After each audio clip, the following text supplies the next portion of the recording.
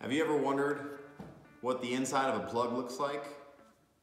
Well, I got a couple. Let me show you.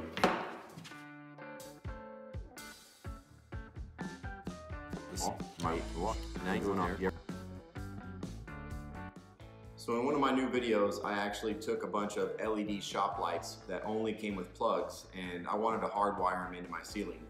And I really wanted the lights, but I didn't want to install a bunch of plugs in my ceiling just to make this work. And I knew that I could actually cut this off and just hardwire them in myself. But I know a lot of people are afraid to cut plugs off because we don't know what's going on. There's some type of magic going on right here. And what I want to show you guys is what the inside of this looks like, and also what to expect when you cut the wires, or when you cut the cord. You can see there's two little wires right there. In my other video, when I install the shop lights, I just show you what happens when you cut this off. But I want to show you guys what's actually happening inside the plug. And it's probably what you think. So let me show you what it looks like inside. We'll rip these things apart and get a good look.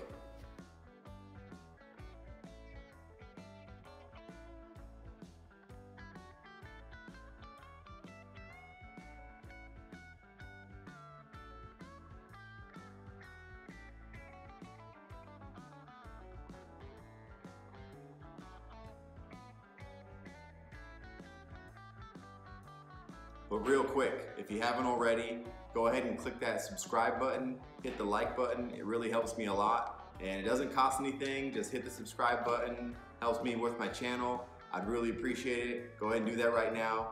We'll get back to the video.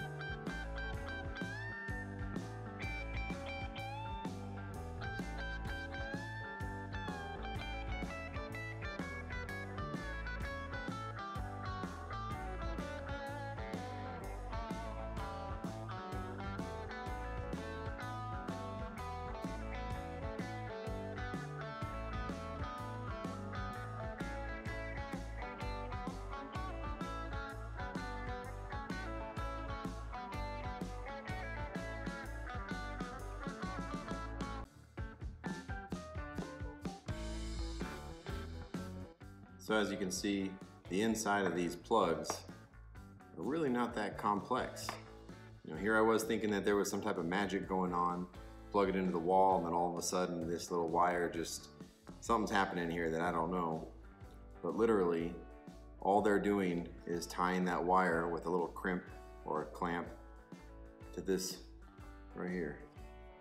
So just like when you do your splices in the wire and you twist them together and you think it might not be that great of a connection, this is all that's going on inside these plugs anyways.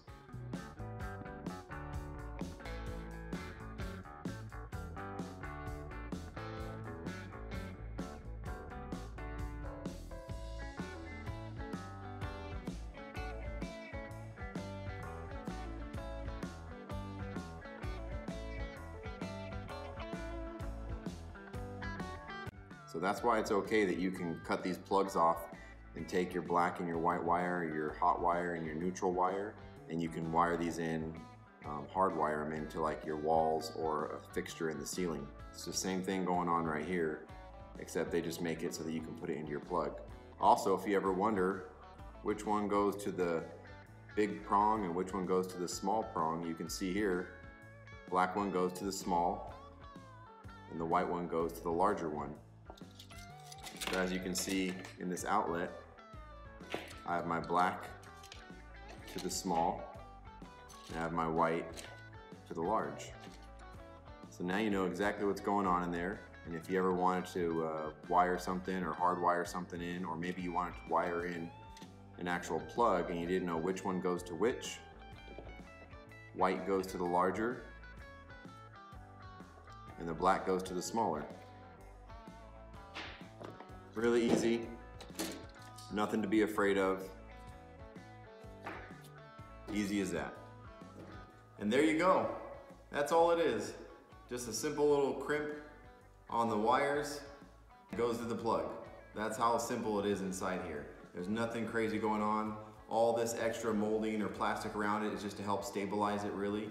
give you something to grip and hold on to, but it's literally just like plugging the 2 wires into the socket, which I don't recommend, but that's what it's for. It's just like that. So when you're hardwiring something in and you're twisting the wires together, or you want to splice something together, I've always thought maybe the connection isn't as good as what's actually going on here, and I'm gonna lose something in the chain of the lights. It's not. This is exactly what's going on inside these plugs. There's nothing special. It's really simple and straightforward. So next time you want to wire something in, or maybe you buy something with a plug and you think about wiring it in, hard wiring it in, you can go ahead and cut that wire, use the 2 different wires inside. Hopefully they designate it black and white for you. And then if they do, now you know also that the white wire goes to the large prong and the black wire goes to the small one. Don't be afraid to do it. Try it yourself. It helped me with my shop lights, and I was able to get the lights that I wanted, and I was also able to install them the way that I wanted. See you guys in the next video.